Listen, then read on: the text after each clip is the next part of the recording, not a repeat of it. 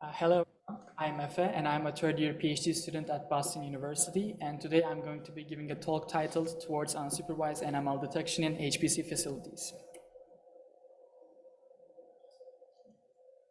So with the growing scale and complexity of HPC systems, today the application's performance variation has been a significant bottleneck in these HPC systems, and it's been reported that there can be an 8 times delay in the job's execution time, even that job is being run with the same input tech and with the same system. And those performance variations can cause like premature job terminations, wasted computing power, and overall performance degradation. So to understand and quantify the impact of these performance variations, we've conducted a survey with the code developers and HPC admins that work at the Sencan National Labs, and we asked them if they observe execution time variance between the same application input using the same system. And the most common answer that we see was that people face variation in the application's execution time of up to 10% mostly. And we also asked them whether they have any insight into the root cause of these performance issues that they affect their application. And the most frequent answers was file system contention and network-related problems. So in order to mitigate this performance variability, the HPC admins have to investigate the monitoring data that they collect. However, this is not a trivial task because the data that they collect is really high dimensional, noisy, and huge in size. That's why in our recent work, we use machine learning to detect whether a job that runs on a certain compute node is healthy or anomalous using a variational autoencoder model. And this work has been accepted to the Supercomputing Conference. And we show that our model achieved 0.95 and 0.88 F1 scores on our production HPC system called Eclipse and a testbed cluster called Volta. So in this work, we want to demonstrate the applicability of our work in the NERSC systems. So before describing the experimental methodology, I wanted to describe the data set that I work with. So the data that I worked with is a telemetry data from Corey jobs from 2021. So this is an aggregate time series data, which means that we have the performance metrics of each job, such as we have the memory usage, CPU usage, I/O, and network usage, and we have mean, max, standard deviation values of all these metrics across the application run. And we also have some metadata for each submitted job, such as the job ID, user ID, the number of nodes, computer architecture, application name, and start and end time of this job. So quick looking at the data. So jobs have been submitted into 2 different computer architectures, KNL and Haswell. And in the KNL, the average number of CPUs requested has been more in the jobs that are submitted to the KNL. And when we take a look at the average execution time of jobs, KNL has 3,400 seconds on average, and in Haswell we have 2,300 seconds on the average execution time of the applications. And when we take a look at the top 5 applications, we see VASP, LAMP, Hydra, Espresso, and MolPro.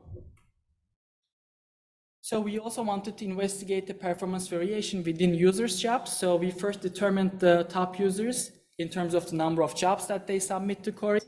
And we examined the variance in the execution time for the same application submitted by the same user. So this is the data that has been submitted by user X, and the application is LAMPS here in this case.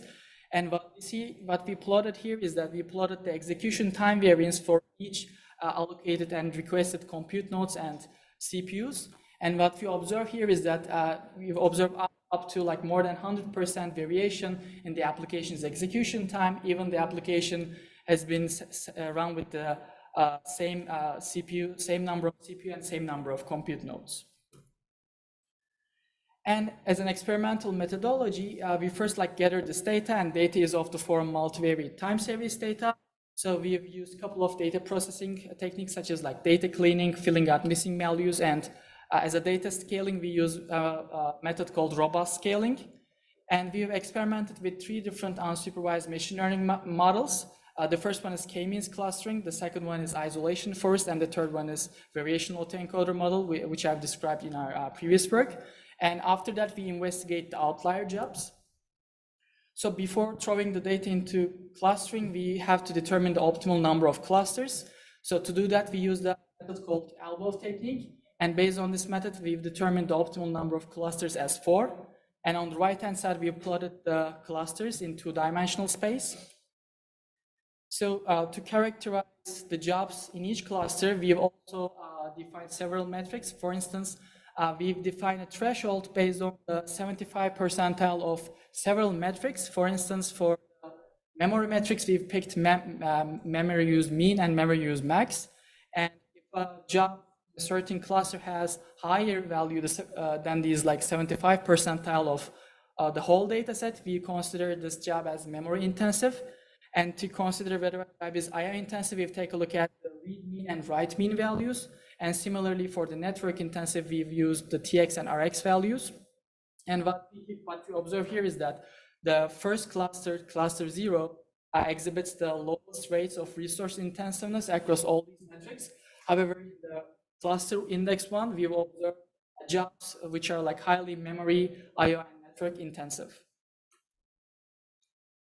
And when we investigate the outliers from this clustering, we have plotted the top 5 candidate outlier applications based on the results of this outlier detection.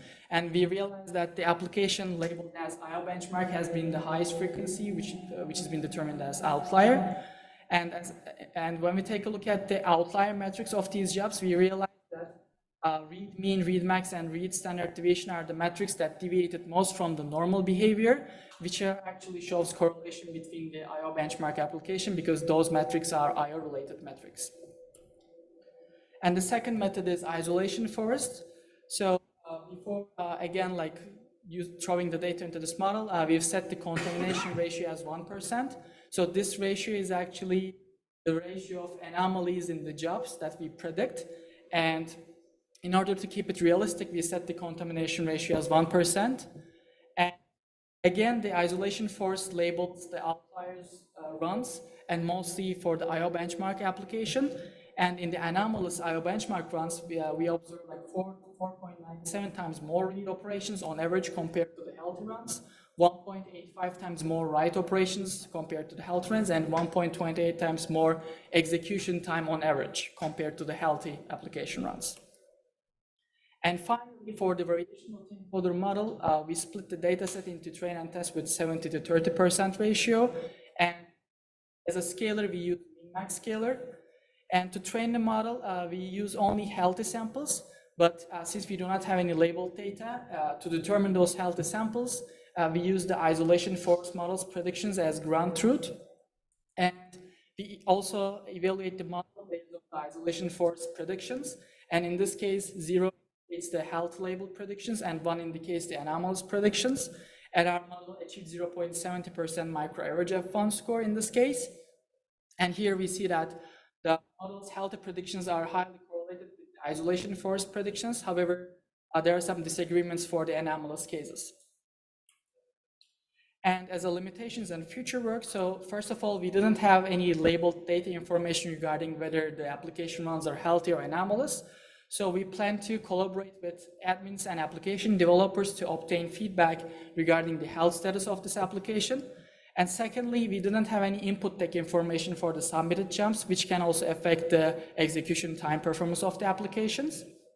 And we've made all these experiments in the query jobs, and we also want to extend this analysis to Perlmutter in the future. And finally, our research group previously developed a web-based anomaly diagnosis framework where we deploy our machine learning framework into Django backend. So the website is live right now. So we allow HPC users to upload their own telemetry data, and they are capable of getting anomaly diagnosis results based on our machine learning framework. And finally, we created a user survey to understand common performance variations that users face. So I would appreciate it if you guys can like spend 2 minutes to fill out the form. So you can scan the QR code and fill out the form. Thank you so much for listening to me.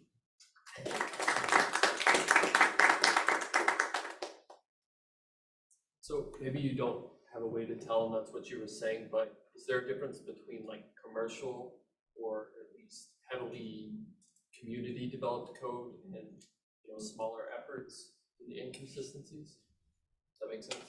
I currently don't have any information whether the code is commercial or whether it's used only for testing purposes. Is the goal of something like this to provide like real-time monitoring? And if so, what would be the natural extension? The job would get killed, or the user would get notified? What might happen? Yeah, so the goal is to actually like help the HPC admins to determine whether a job would be healthy or anomalous. As a next step, like if you plan to like determine like certain performance metrics which resulted in this anomalous behavior, and this can also help users to like modify their codes as well. Quick question, the autoencoder, how many number of features do you consider in the input? So we use 2,000 features before feeding the variational autoencoder models. So is this telemetry something that would be easy for any user to add to their jobs so that you can get that information and then potentially provide feedback to us or to NERSC on ways of making our jobs run faster? Yeah, so NERSC already utilizes a monitoring framework right now, so like users doesn't have to specify anything. Those jobs are already collected by the system. Very I apologize for coming in late, but what the data source is LDMS data? Yeah, we have the LDMS metric. And normal people get access to that data? I'm currently in contact with Kadidia, who is a data scientist that works, so maybe you can contact with her. So Steve, we could make some of that data available. Part of the problem with LDMS infrastructure on Perlmutter is not ideally functional and supported by vendors. So the data is spotty right now. But there are some data sets for some periods of time. That's fine. You're collecting data and our data is spotty too. So maybe between the two spots, we'll get some coverage. Who should I talk to? I think he's going to be an email. Thank you so much. Great, thank you.